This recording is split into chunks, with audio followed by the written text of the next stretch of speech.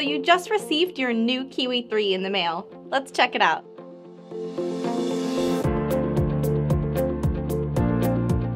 First, let's start by understanding what the icons mean on your Kiwi 3. The power icon will be solid when the Kiwi 3 is properly connected to your OBD port. The Bluetooth icon will flash, indicating it's searching for your smartphone. It will turn solid once a Bluetooth connection is established. Next, the app icon will flash, indicating data is being sent to your favorite app. And lastly, the OBD icon will flash, indicating data is being received from your engine. Now you're ready to get started.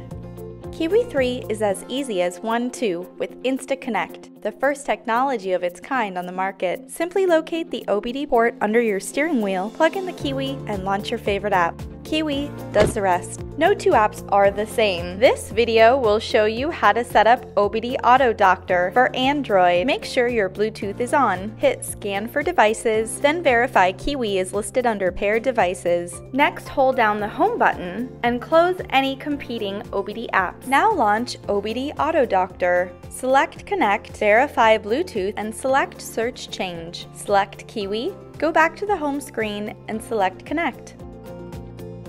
Kiwi connects instantly. Okay, so you should be all set and ready to test drive your Kiwi 3.